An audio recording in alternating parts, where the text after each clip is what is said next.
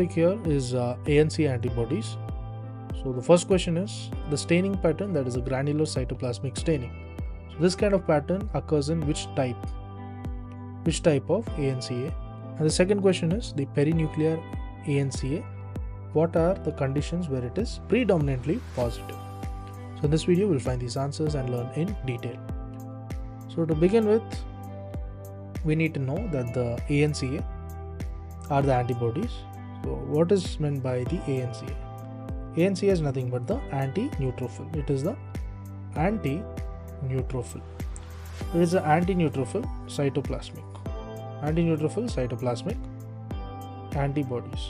Anti-neutrophil cytoplasmic antibodies. They are the antibodies that are targeted against specific proteins. So they are targeted. It is targeted against specific proteins. So they are targeted against the specific proteins present in the neutrophils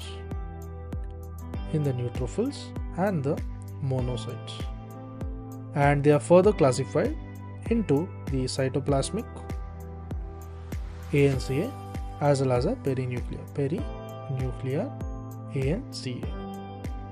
So let's just recap here. So we saw the ANCA. So that by definition, it is the expansion is nothing but the anti-neutrophil cytoplasmic antibodies. They are the antibodies that are targeted against specific proteins.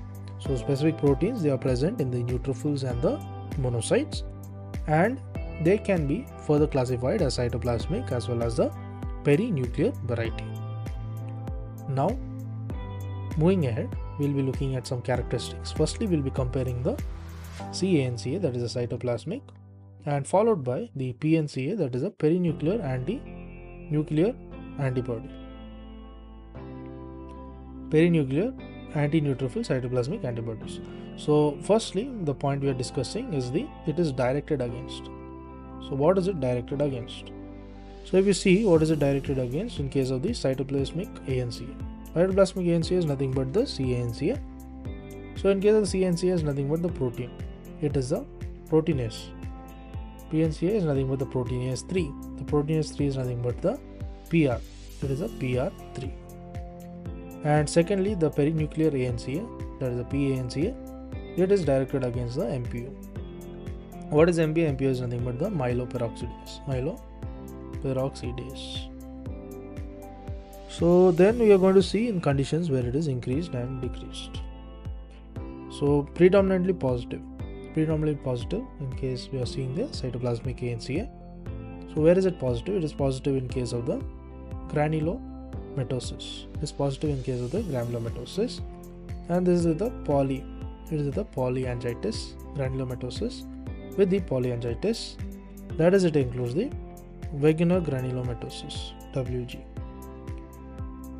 And let me write it down, vaginal granulomatosis.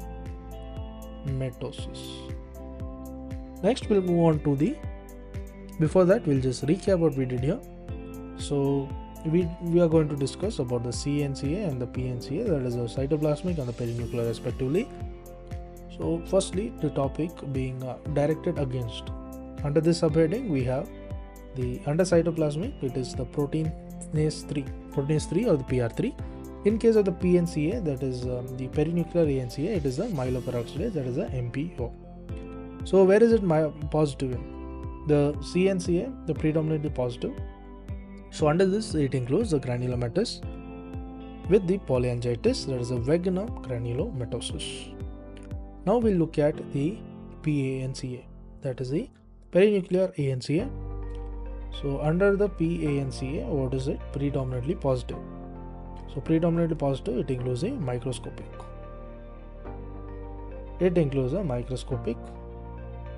Polyangiitis. Next, the Churg-Strauss syndrome. Next, the crescentric glomerulonephritis, as well as the IBD, that is the inflammatory bowel disease.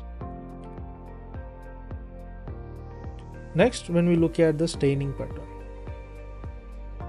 The staining pattern in case of the CANCA. CANCA is nothing but the cytoplasmic ANCA. So here the staining pattern is the granular cytoplasmic stain. Next, when we look at the PANCA, is nothing but the perinuclear ANCA. The staining pattern here is nothing but the perinuclear. It is the perinuclear or the nuclear staining. So now let's quickly recap. So we were dealing with the PNCA. The PNCA, what is it? Predominantly positive. It is nothing but the microscopic polyangiitis. Next, it also includes the Stokes-Strauss syndrome, and then it is also the crescentic glomerulonephritis is included, as well as the IBD, there is a inflammatory bowel disease. So what is the staining pattern? Staining pattern is that it includes the staining pattern in terms of the CANCA, that is cytoplasmic, and cytoplasmic ANCA. So here there is the granulomatous cytoplasmic staining, and in case of the PANCA there is a perinuclear or the nuclear staining. Now we'll be answering our questions. The first question we asked was in terms of we asked where is the granular cytoplasmic stain. So we asked where does this occur? Where is this taking place? So granulomatous cytoplasmic stain, this occurs in case of the cytoplasmic ANCA. This was the first question. The second question we asked was in case of PNCA, with the predominantly positive conditions. So this includes there is microscopic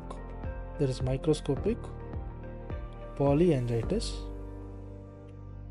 Next, it also includes the Stokes-Strauss syndrome, then also the crescentic glomerulonephritis, as well as the IBD, inflammatory bowel disease. Now let's quickly recap.